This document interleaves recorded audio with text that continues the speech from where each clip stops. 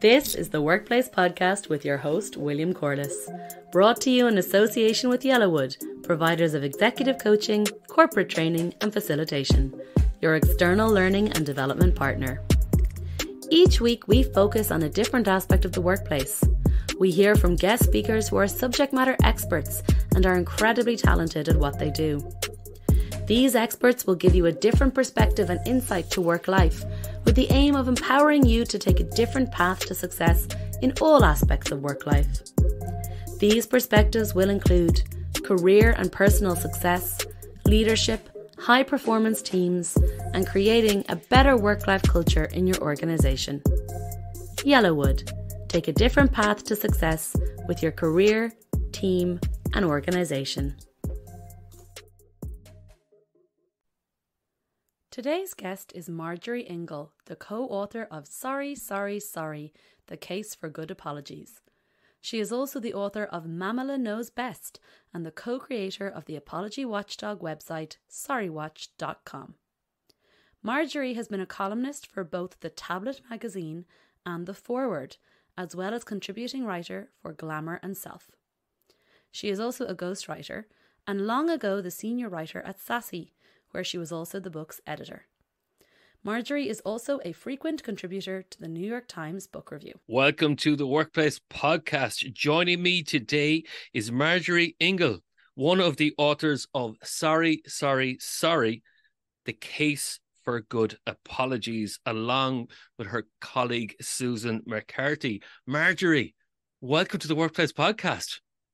Thank you so much for having me, William.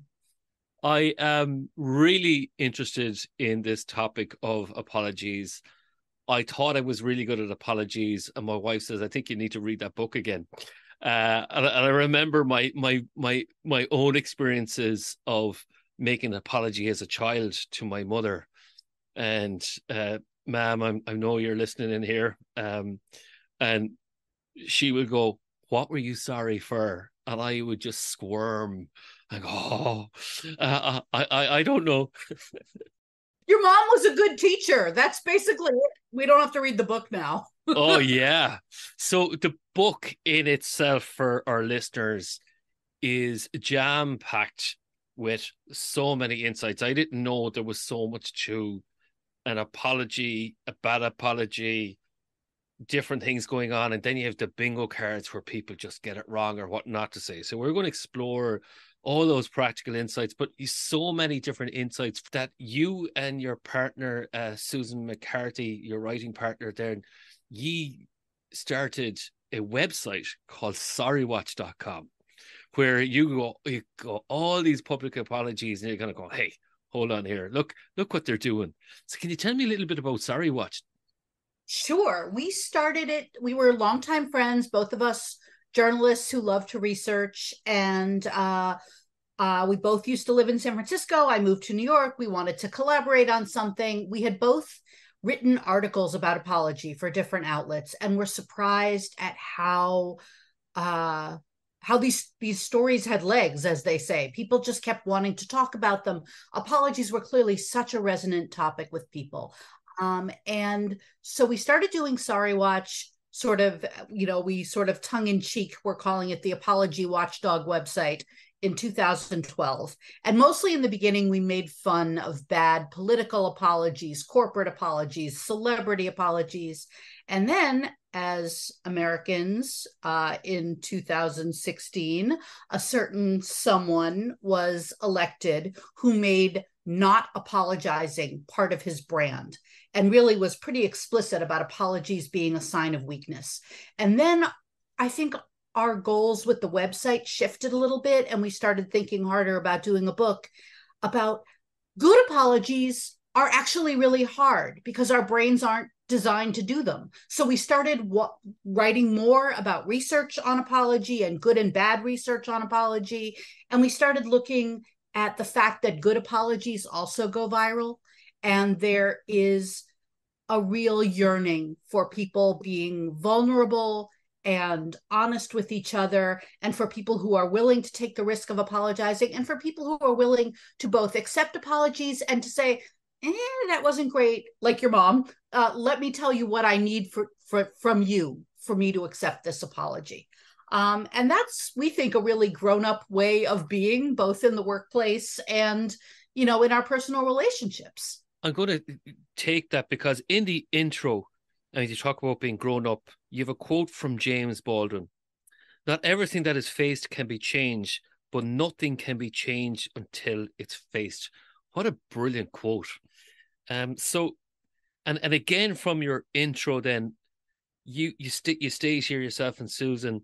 Apologies are evidence of a society that cares about itself, a society that honors other people's experiences, thoughts, and feelings as precious. In tiny ways and large ones, apologies move us towards justice. That's so powerful. Thank you. It's also true. In the beginning, it was fun for us to be snarky. And gradually, perhaps as we got older and as the world seemed to change, and as in 2012, social media didn't quite have the iron grip on us that it does now. I think we just felt more and more strongly that we were interested in justice and reconciliation. Yeah. And apologies are really an important part of that. Yeah, and then we'll discuss about bad apologies, because it's a double-edged sword. Because if you go out and say, listen, we're going to get ahead of this, we're going to do an apology like your celebrity or corporate and stuff like that, and then it's like pouring fuel on a fire. Then a small issue then becomes a big issue, because now you're like denying what happened, or you're trying to manipulate people or whatever, isn't it? Totally true. I think another word that has entered the vernacular more now than in 2012 is gaslighting. And I think people really know when they get an apology that is deflecting, that doesn't take responsibility, that sort of in some way tells you what you think happened isn't really what happened. And that, again, I know we'll get to it, but we have this 6.5-point plan that we're very proud of for how to apologize well. And the thing that's good about it is that it works in the office. It works if you are a 7-year-old who has been, accused of chasing a classmate with a booger. Is booger Irish? Well, I think we know what you're referring to. Thank you so much. I really appreciate that. And it works if you're a politician who, broke COVID protocols and had giant parties in your garden. If you apologize well, it's easy, but it's also hard. And, even I have to tell myself, am I doing these 6.5 things that I have to do? Because we all know when we're being lied to and manipulated in an apology. Yeah, and I like what you say about that gaslighting piece. So we'll go back to that before we go through this wonderful formula that yourself and Susan has come up with. So for example, and this is what you have is wonderful in the book. You have the bad apology bingo card. So in some of the chapters, then you have that at the very end, which is brilliant. So for example, I was caught off guard, or people were hurt by my tweet, or this is how not really reflective of me and how I wanted to come across. These are kind of that's not who I am. That's no, and it's like a PR person has written this to kind of let's frame it this way. Right. And you would think that they would know as professionals that at this point, we all know the exact same formula that they're using over and over again. So the bad apology bingo cards. At first, I just started keeping them to amuse myself. And then I'm like, let's put them on the site, and then let's put them in the book, those are all actual phrases that have been heard in apologies, both from regular people and from famous people, that instantly, when those phrases appear, it's a bad apology. And this is another line from the book. So let's frame it now to a good apology. So when you receive a good apology, it can make you feel connected to the person who took the step of reaching out to you and risking rejection. It can make you feel seen. It can give you a small experience of justice. So a good apology can actually strengthen a relationship. Yes. We occasionally do these sort of more lyrical posts on the site. And one was about the Japanese art of kintsugi, which is when pottery breaks and you repair it with these little lines of gold mixed with an adhesive. And the piece is beautiful in a different way. It's stronger than ever. And it doesn't pretend that it was never broken. And that's what a good apology does. A good apology isn't papering things over. It's addressing something, dealing with it. And then, another bad apology bingo phrase is let's move on. The person who did the bad thing does not get to say, let's move on, or let's look ahead, or let's go forward. But in reality, when the person who hears the apology feels good about it, and the person who made the apology knows that they did well and feels the weight lifted of a good apology well done, you have this beautiful new creation with gold lines through it that's stronger than it was before. Yeah, and that's a great analogy, isn't it? That piece there. And again, when we talk about the different type of apologies, then is there times when you should apologize and you shouldn't apologize? Yeah, it's actually not that difficult, which is if you're not sorry, don't apologize. And we may be, in conflict with all the crisis management people who say that, but when you're really not sorry, you will not apologize well. And a bad apology almost invariably makes things worse. However, if you talk to a trusted friend about the situation and they say, maybe you should be sorry, that might be something to process. Another problem with the PR people, and again, in our fast, social media driven culture, is people want to move so fast to paper things over, to fix it, to let's move on. And there are researchers like Cynthia Franz, who's a professor at Oberlin in Ohio, who studies the timing of apologies. And often if both the apologizer and, for lack of a better word, apologizee sit with the thing for a little bit, which is so antithetical to our culture, when the apology comes, the person who wants to apologize makes a better apology, and the person who receives the apology is more open to to being able to talk about it. You're not like just completely still sort of shaking internally with rage. So yeah, it's and it's always important in an apology that the person who was harmed feels heard. It can be really difficult to let somebody basically, criticize you or yell at you without saying, but and the but you could be another conversation that you have later. But when you're in the penitent position, you got to just kind of listen and try to absorb, even though your, reptilian brain is going, no. Yeah. And it reminds me then of a paper I read. So I trained to be a mediator. Oh. And I also train people to be mediators as well through Mediation Foundation of Ireland. And this is a wonderful paper by a guy called Zartman. And it's called about, is the moment ripe for an apology? And they talk about that ripeness.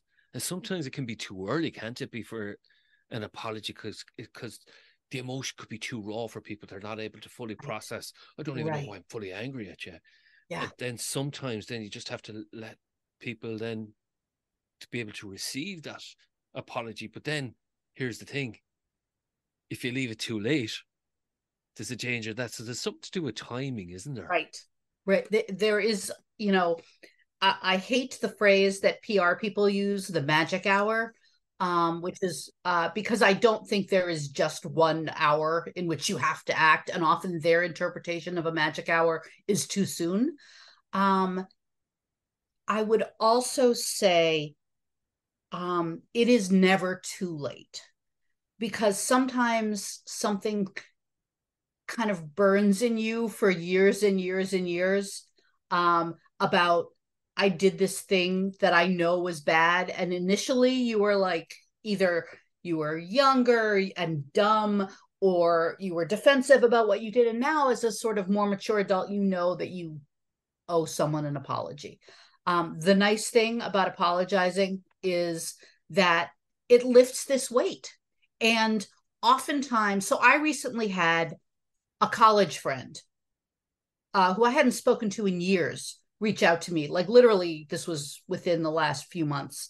And he wanted to apologize for something that happened when we were first year university students. And he got mad. He threw a notebook at me because he wanted to borrow my notes the day before the exam. And I was like, I need them. And he just got super entitled and huffy about it. And I had forgotten the incident. And it's been, let's say, over 20 years, and he had never forgotten it. And for him to hear from me, dude, I did not even remember that you did that. Now I do that you tell me this. But I really appreciate you reaching out and saying you're sorry and I forgive you. And that was really brave of you. I mean, for all you knew, I was still seething about it. So I don't think it's ever too late. I mean, if you've done something really terrible, you might want to talk to somebody who is like you, trained in mediation, or a friend who you know has really good people skills, because particularly in incidences where there might have been, we're talking about a friendship, not about work. But if there was alcohol involved, if there was really bad behavior, you do have to think about whether the person would want to hear from you and how to handle that. This episode was brought to you in association with the Mediation Foundation of Ireland, Europe's premier provider of mediation certification and training. For more information, check out mfi.ie. I was only speaking to my sons last night as we were in bed, and I was reading books and different things like that. And then whatever we got onto the topic, we were talking about sometimes apologies. I think something happened on the street when they were playing last night. And I says, I once got an apology after 20 years. And I was in school. And it was 20 years. And the guy said to me, he approached me in a pub, in a bar in Ireland. And I was having a beer. And this guy came over and says, I wasn't kind to you, but I really liked the guy. And we had met several times. He says, it's always in the back of my mind. And he obviously got Dutch courage after a couple of pints. Goes to me and I says, you know what?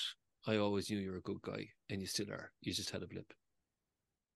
And he thought that was the best thing. We hugged and stuff like that. It's such a sweet moment. It's so meaningful. We were talking about 4 reasons not to apologize. So we covered it. You don't mean it. It would hurt the other person. So unconsciously, the other person doesn't want to hear from you. And again, finally, then I don't think we touched on this, is the other person is demanding too many apologies. Yes. So let's do both of the last two. But the person doesn't want to hear from you can often be, we've talked to a lot of people who have been through 12-step programs and recovery programs in general. And a lot of that, the emphasis on that is making amends to people you've harmed. Sometimes people who are newly in recovery, in particular, are very eager to do the work, as they say. And you have to really think about whether you're seeking this apology is really more about you than it is about making amends. And if you haven't really thought about how your apology will be received, you better sit with that for a while. Because if somebody doesn't want to hear from you, you have to sit with that. And in terms of somebody demanding too many apologies, I think this is often a problem in friendships and in marriages, that there's a pattern to fights, which is one person gets really upset and the other person ends up apologizing. The actual dynamic never changes. But one of our big influences is a psychologist named Harriet Lerner, who does a lot of couples therapy. And she has talked about when a partner cheats in a marriage, and every fight in the future after they reconcile winds up with, but you cheated. That is not that's not a fair fight. So if somebody just wants you to apologize and apologize and apologize, that is an unfortunate dance that the two of you are in. And I would say that might be time to reevaluate that relationship, because you don't have to keep apologizing over and over and over and over. Yeah, it's used as power, isn't it? Really? Yes, well said. The mediator of you there. Yep. Yeah. Okay, so our audience have been waiting for all this time to go, well, actually, what is the formula? What is the 6.5 steps? What is this magic you're withholding? Oh, William, I'm so glad you asked. Number 1, say you're sorry. Seems easy, but not I would like to apologize, not I regret. Say you're sorry or I apologize. Number 2, say what you did, not the situation that happened, not, I don't know what it was you said to your mom, but like, say the thing. What are you sorry for? I did not go to mass. Oh my God. I cannot imagine. Oh, yeah. I really can't imagine. Yeah, I'm kind of glad I did now. I'm not really sorry, but anyways, there we go. Number 3, show that you understand why what you did was hurtful. Don't make it about you. I feel so terrible. No, it's not about you. Number 4 is, this is the hardest one. This is the one that trips me up every time. You can offer an explanation if it's necessary, but do not make excuses. An explanation is the fact that you wanted, the bus didn't come. An excuse is, it was just not really that good an invitation that you sent, and blah, blah, blah. Number 5, make it clear why what you did will not happen again. What steps are you taking to ensure that the problem doesn't recur? That's often one that's missing in politician, workplace, celebrity apologies. Number 6, if it's possible, make reparations, pay for the dry cleaning, have everyone go through the do you say DEI there? Diversity, equity, inclusion? Yeah. Cleaning. And the half step, which is another one that can be really difficult, listen. And again, if the other person wants to say something, you got to listen to it. That is part of the process. And again, this is something that works if you're a child. You can teach a kid to do this. This is important. Like, think if Boris Johnson had done this, with it, you can't, because there's just no way. But this process works for everyone. And when, in America, where we have such a litigious culture, you have hospital systems saying you can apologize for a medical problem, but never take responsibility for it. That makes people vindictive. And it becomes this horrible, vicious cycle where people say, don't apologize, because then people are vengeful. But there are medical systems now that are starting to say, wait, a good apology makes people not vengeful. A good apology makes people feel like their pain had meaning, makes them feel like you've explained to them why what happened will not happen to another family. There is something good to be gained from something bad. I think that's a really important point, because I had a similar episode with a hospital myself.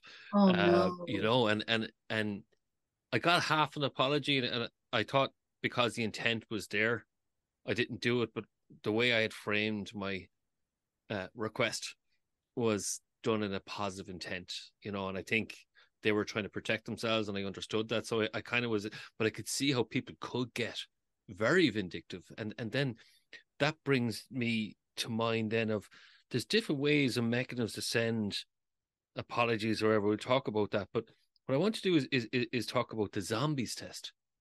What's the zombies test? Because people are kind of going, listen, we're after getting 6.5 steps there. There couldn't be much more to the book. And I can guarantee our listeners here, and I'm going to go through this here. There is 9 chapters here, and we've only touched on the surface of these. Okay. So again, here. So let's go back to that. The zombies test. What's the zombies test? I love the zombies. The zombies is from Rebecca Johnson, who is a professor at the United States Marine Corps, and she is trying to teach her students about passive voice.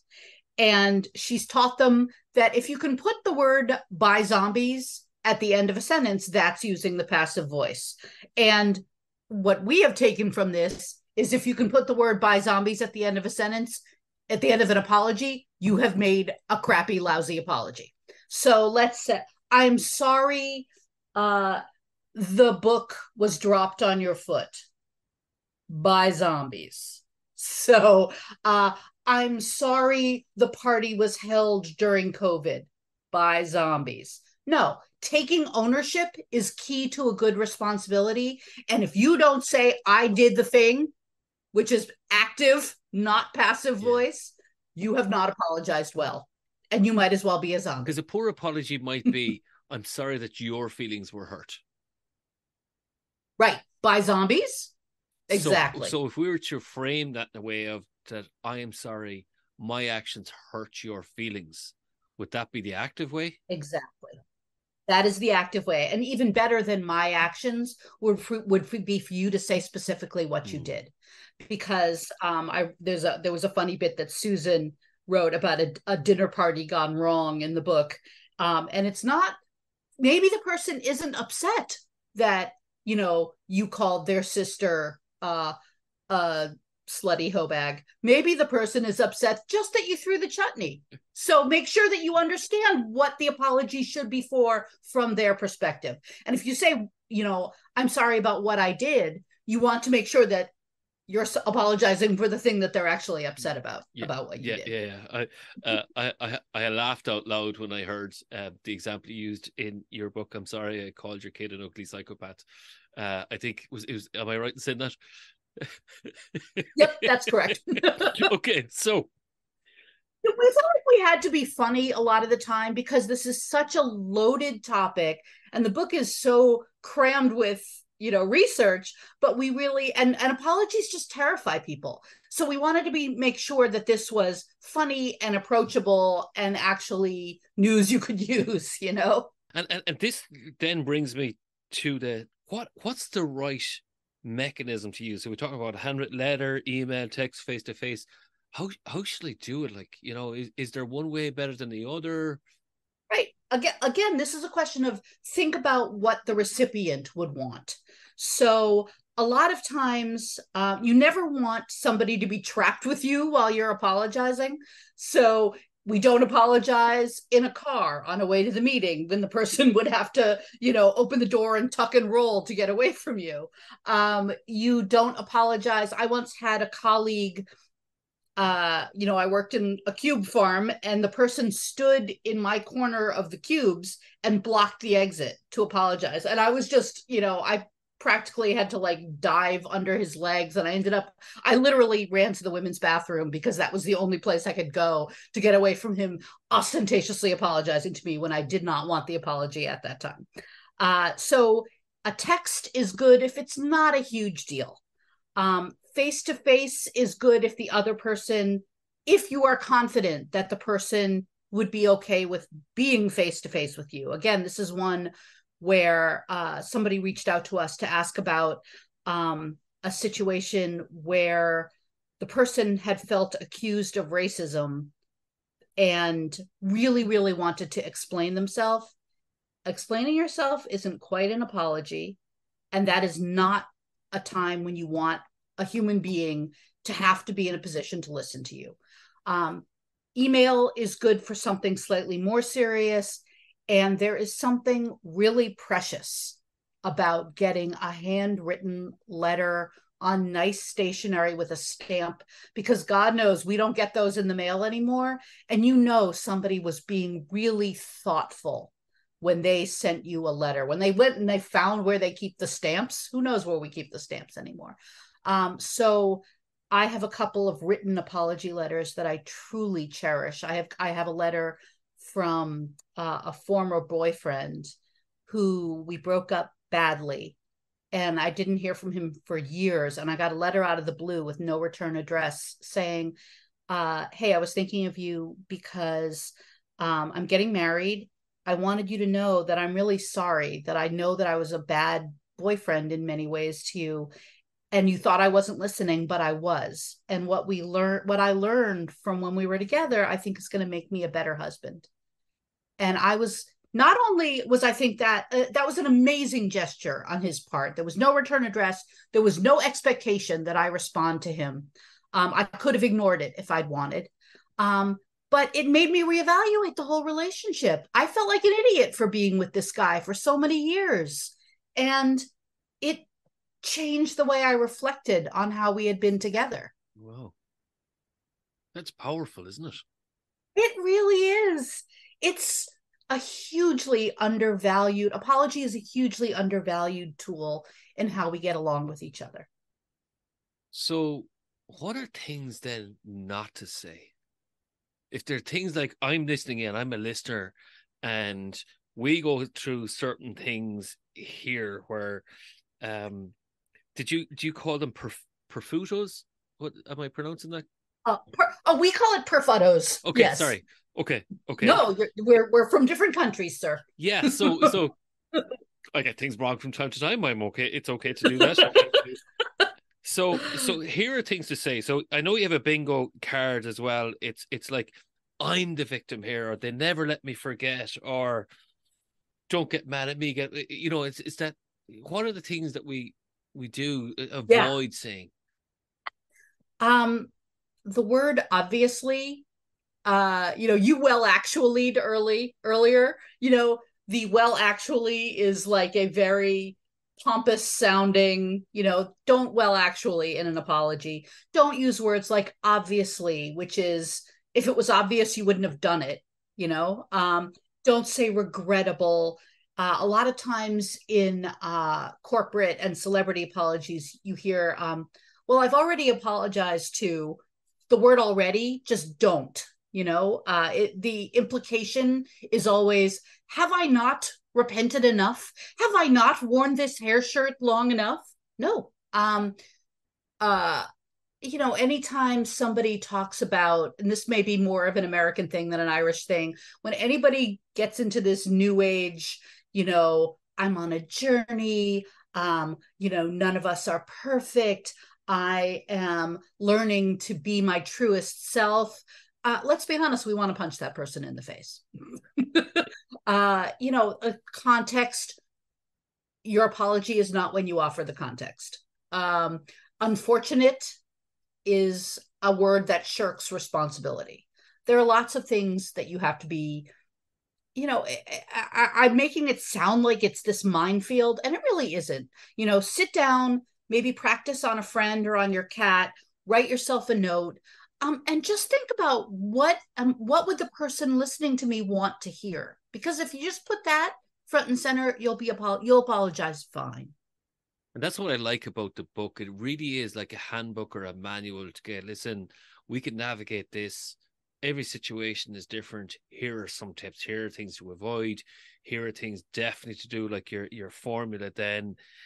And then I'd like you to discuss then, what are poisoned apologies? Well, apologizing, but I'm really kind of like getting a dig in there. So a poisoned apology is like when you get a beautiful piece of chocolate enrobed around a tiny knob of arsenic.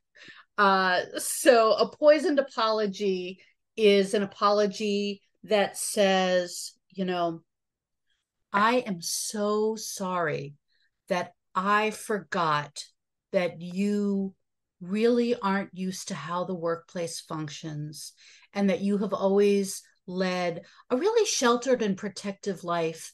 I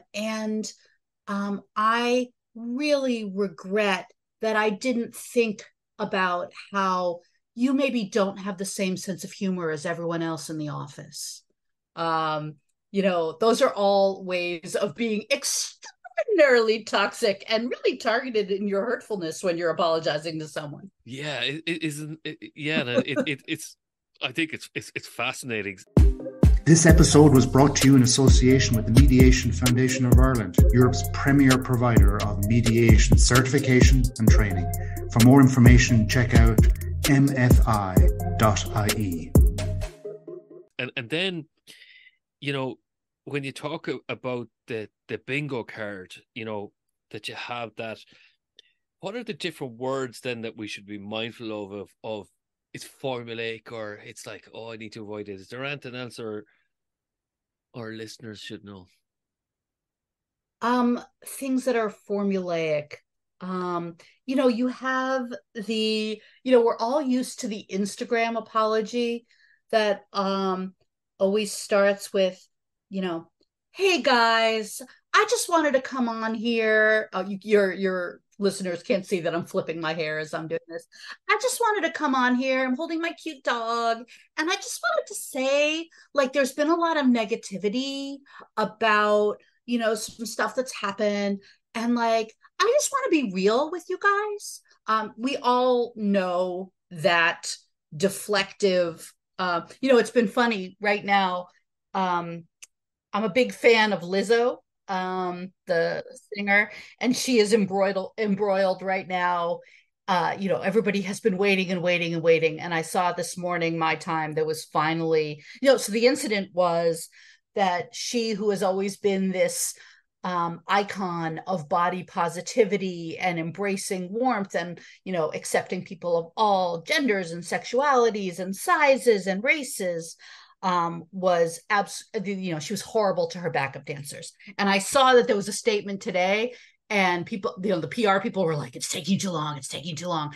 But her response was fully no apology. This is all lies.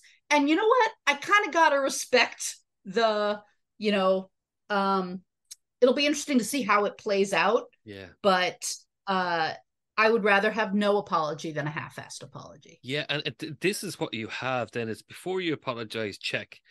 Am I shifting the blame? Am I minimizing my offense? Am I sounding defensive? Do I really want to apologize here? And can I apologize without reminding the other person that they've sinned too? Yes. That is the hardest part, but I had to, because that conversation can happen, but it can't happen now. It doesn't go in your apology. It is definitely, and again, with you with a background in mediation, it's so worth discussing the patterns we get into as a culture, as a couple, as a workplace, but those don't belong in the apology. Excellent for our listeners. And then I'd like to move then to the science part of it. What prevents us from apologizing? So this is something we have really changed. The more we have looked at, we being Susan and I, the more we looked at the science behind good apologies and bad apologies, and really there's more research on forgiveness than there is on apology. Yeah. But the more we looked at it, the more we realized how brave an act a good apology is, because our brains are wired to make it hard. We are wired to see ourselves as the hero of our own story. That's how we make it through the world. If we were constantly second guessing ourselves and constantly full of self-recriminations and, you know, self-loathing, then we would never get anything done. We would just be curled up in a ball in our bedroom. So for us to overcome our own brains, which again, when we are faced with cognitive dissonance, like if we know I'm a good person, we all think we're a good person fundamentally. And if we are faced with evidence that we were not a good person, our brain will do backflips to reconcile that by saying, I really wasn't so bad at all. Really, the situation was not the way it first seemed. The other person did this, and the extenuating circumstances were that. For you to apologize, your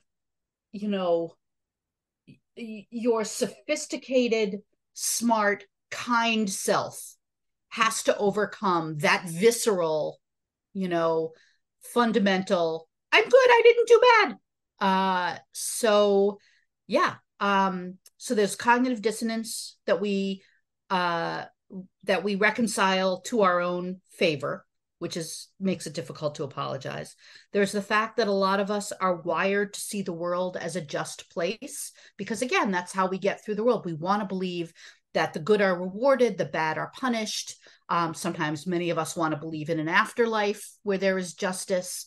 And an apology has to ignore, a lot of times, especially with systemic apologies, with systemic injustices, you have to see that the world is not always a just place. And that can be really difficult for people. We want to think, oh, if they died of cancer, it's because they smoked. We want to think, oh, if that particular group is more victimized by the police, they deserve it.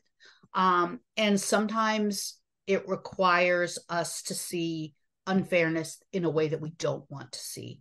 And when we do that, we can apologize better and we can change the world for the better. We did a podcast with Dr. Samantha Hardy, and we talked about conflict and the melodrama in conflict, where there's always the hero and the villain. And really, it's more of a tragedy. There's lots of circumstances of events that led to the conflict. So if our listeners might be interested in that. I'm interested in that. I want to listen to that. That sounds great. Oh yeah, it's really good. She's fantastic, and this is where critical thinking and rational thought is. We are irrational, and this is where it's very hard to see our own biases, like the confirmation bias that's going on there, and all these different cognitive biases that go in. Confirmation bias just meaning just like we see what we want to see. Exactly. And we will reconcile whatever it is we saw. We will change it in our brains to make it fit with the way we want to see the world. And it's the narrative, it's how we want to tell that story. And that's that melodrama, because we see it every day on TV and stuff like that. And we want to tell our own drama, but really it's more of a tragedy, that's a relationship is damaged or something like that. And this is it's fascinating, her work. And again, this is where what you were talking about is it's a self-protection mechanism that we're doing, and we're trying to protect our self-image, is what you were saying. But then there's a role for self-forgiveness, isn't there? So yes. Tell me a little bit more about that. I'm always wary. Again, I only want to speak about Americans, but I feel like we as a culture have this need to be like, I had to learn how to forgive myself. And sometimes people are a little too quick to say that and do that. But I feel for people who really are wrestling in an authentic way and not in a not really dealing with their own culpability way, with learning to understand that we all screw up. We all make mistakes. And being able to forgive other people and being able to forgive yourself in such a way that you say, I definitely messed this up, but here's how I'm going to move forward, both making amends to other people and ensuring that I don't do this again, can be incredibly fulfilling for you.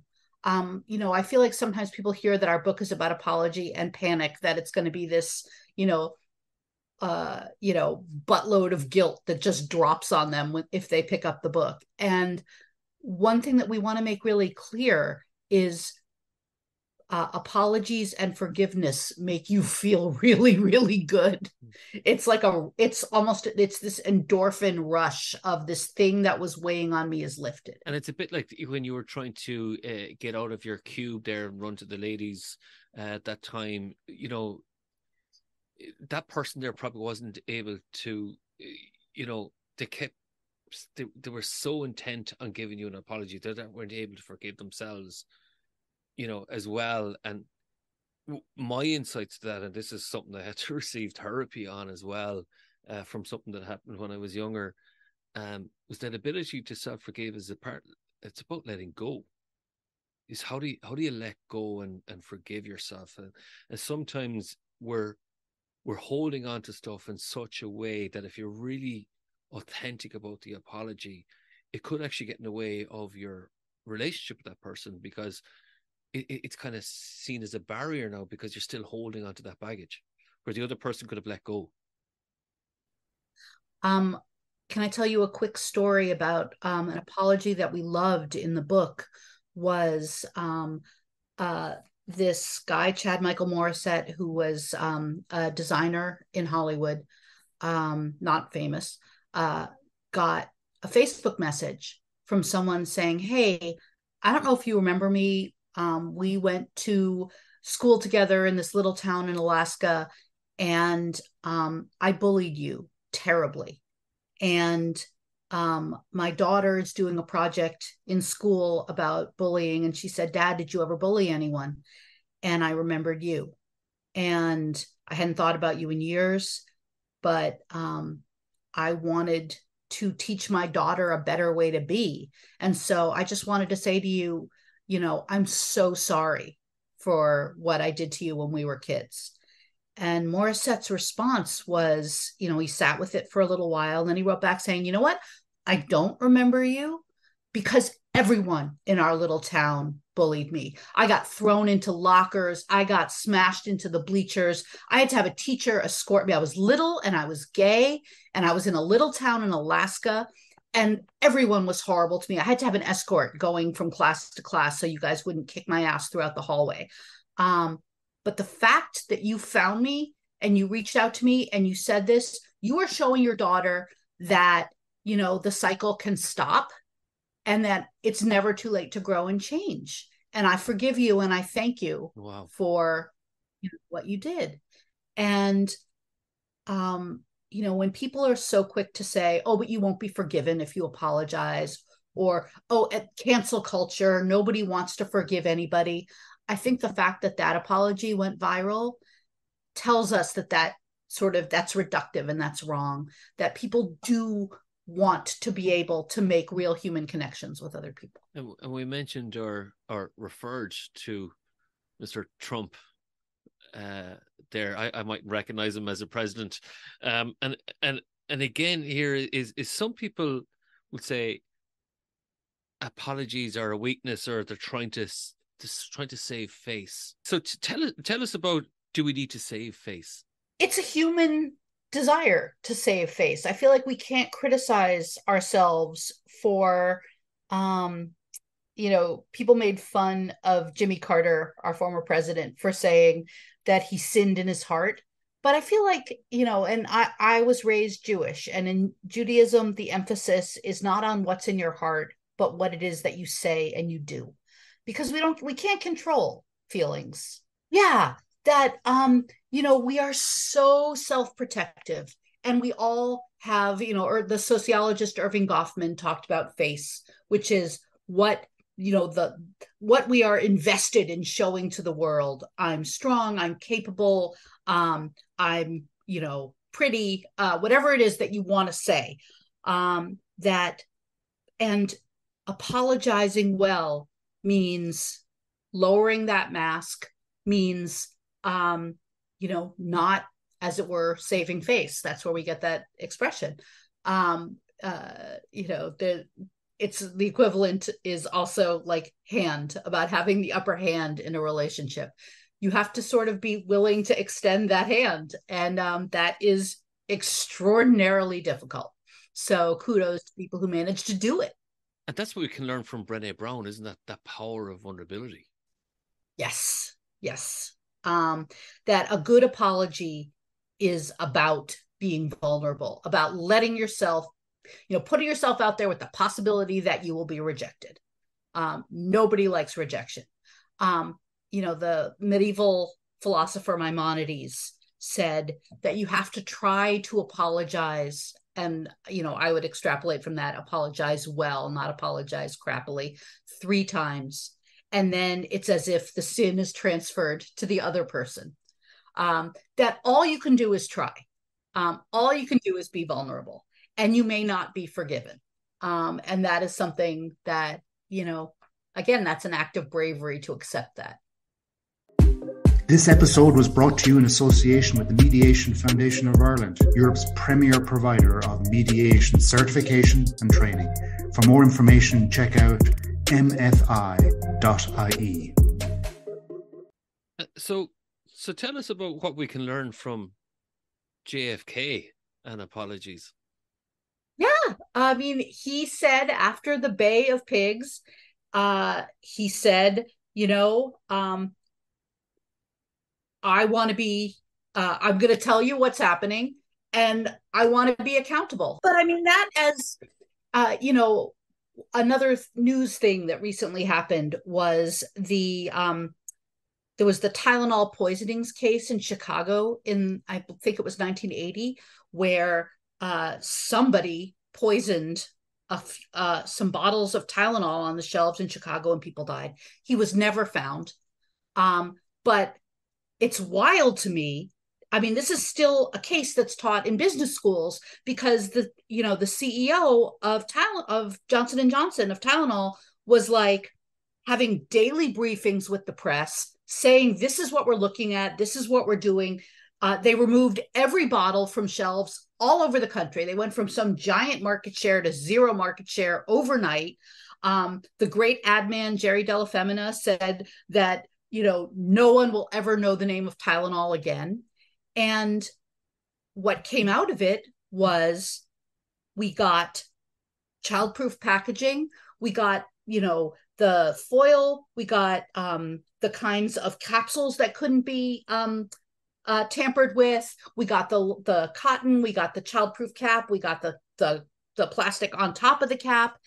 And the company came back bigger than ever. So apology is action, and apology is, being transparent. And we're not used to transparency from our leaders, from our, politicians, companies, celebrities. It's shocking when we get it. And speak about celebrities then, okay? Yeah. And I love you talk about this, the latest trends of self-lacerating. So is it kind of like a humble brag or something in the middle? What's going on? Yeah. The celebrity chapter was the most fun chapter to write because in some ways celebrities are incredibly low stakes. And, yes, we have these parasocial relationships with them, but it's just fun to see how, celebrity culture operates. And, there was this incident a few years ago where Ariana Grande was caught licking a donut in the donut case. And, she released a statement saying she was really sorry, but she just wanted to call attention to America's obesity epidemic. And, Jerry Lewis was talking about, when he got called out for saying women aren't funny, he had a whole thing about, I love women. They make babies. They deserve better. I'm so sorry if you misunderstood me. It's just really funny to parse terrible celebrity apologies and see the gigantic sheer ball of shimmering narcissism that underlies them, We have the different types of apologies there. We've the bingos. There's a lot more actually in the book here. And what I'd like to finish up now on the podcast is say, for example, somebody is apologizing to me. How do I accept to apologize? Or maybe I shouldn't. So first of all, how do we accept an apology? What are the different phrases? I'm so glad that you know what, William, nobody has ever asked me to talk about the accepting an apology chapter the whole time, or the content the whole time we've been promoting this book. So thank you for bringing that up. I think that it's important to acknowledge if it is not one of those gaslighting, sorry, you're such a snowflake apologies. If somebody is actually trying to apologize, saying, thank you for that apology. I know that was hard to do. I think that is always a fair thing to say. If you accept the apology, I think it's important not to say, no big, or whatever, it's fine. That doesn't acknowledge the other person's bravery and vulnerability. Saying thank you is really important. And I really appreciate you doing that. I forgive you. Don't think about it. Don't give it another thought. That's great. If, however, a lot of times we accept an apology, but we still feel yucky about it, And that is when we can think about, why do I not feel good about the fact that I just accepted this apology? And that could be because it doesn't meet those 6.5 points that we want an apology to do. And you are more than entitled to say, well, first of all, you can always say, thank you, I need to think about that for a bit. I really appreciate you doing that. I'm not ready to talk about this yet, but I appreciate you coming to me. That is completely fair. But if it's a well-meaning but ineffective apology, or an apology that just doesn't resonate with you, you can say, thank you. Listen, I'm glad you apologized for X, but what I'm really upset about is Y. And can we talk about why? And I want to talk about it because I value our relationship, and I want us to be in a good place after this. And I want to be able to forgive you with a full heart. And hopefully the other person will meet you where you are. And what advice would you give it to offers? How do I forgive and let go of anger then? What, like, you know, somebody's there and I'm really burning, like, oh, I'm hearing this and I'm like, oh, even though I'm going to an apology, I just don't know what to do with it. Well, I mean, there is so much evidence that forgiveness is good for you. Let's put it out there. It's good for your blood pressure. It's good for your immune system. However, I always worry that the pressure to forgive is not healthy in and of itself, because sometimes it means that, oh, you should forgive because, it's about making other people feel more comfortable. It's about making the workplace feel more comfortable. It's about making the family, forgive the fact that your father hit you, or forgive the fact that this thing happened. That's about making other people more comfortable. And the pressure on you is not about, your feelings. It's about making other people happy. And that's not good. The pressure to forgive often feels like the whole, if you just fight, think about beating that cancer, then you're a loser if you don't beat the cancer. Sometimes things are unforgivable. Sometimes cancer is unstoppable. And the pressure to forgive is not helpful, especially if there are things that are unforgivable. But if you can forgive and you think about it as, this is a gift I'm giving to me, not a gift that I'm giving to the other person, great. But I also feel like if you can't forgive, that's okay. Especially when it comes to sort of systemic injustices. I've written about how we have this sort of societal addiction to stories in which a less powerful person forgives a more powerful person. Holocaust survivors forgiving Nazis, survivors of Black church shootings forgiving the shooter. And I think we should examine that, about why we like those stories so much, because they really reinforce the status quo. And we don't have to forgive stuff that is unforgivable. And another insight I have on that is that you have to remember, when you're apologizing, the other person has been wounded. And then it, like any wound, can it be healed? And if it can, it's going to take time. So I think this thing is, please forgive me. It's a bit like, you need to give me time to heal first. And let's talk about it. Beautifully said. Yeah, this has been so insightful. The book is so insightful. 9 chapters, really interesting. All the stories here. Marjorie, you've been so generous with your time. If people were to find out more about you, how might they do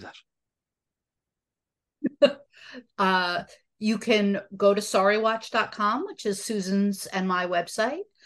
Susan has actually also co-written an international best-selling book about animal behavior, and her insights on animal behavior really inform this book.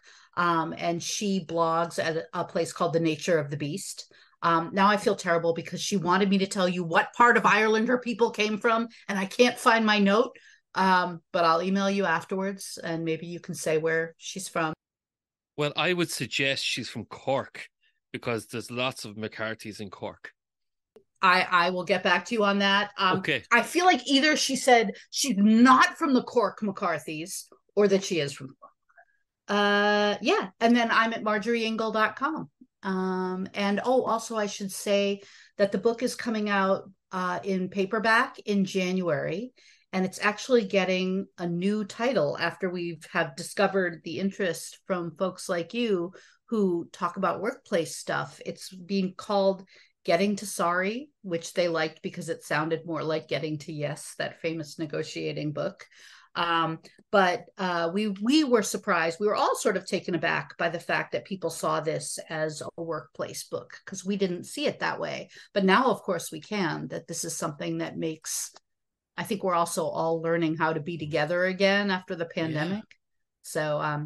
So look for Getting to Sorry as a much cheaper paperback, because hardbacks are so expensive. I really enjoyed chatting with you today. Too. This was great. I so appreciate you having read the book. Most interviewers don't do it, so thank you.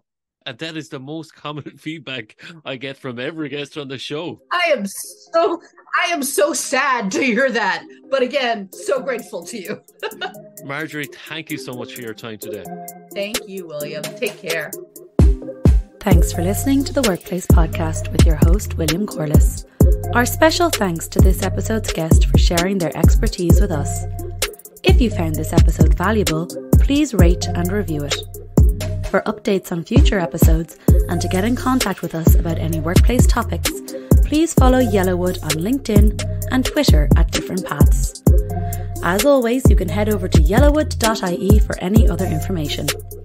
Yellowwood, your external learning and development partner, provider of executive coaching, facilitation and training. Take a different path to success with your career, leadership, team and organisation.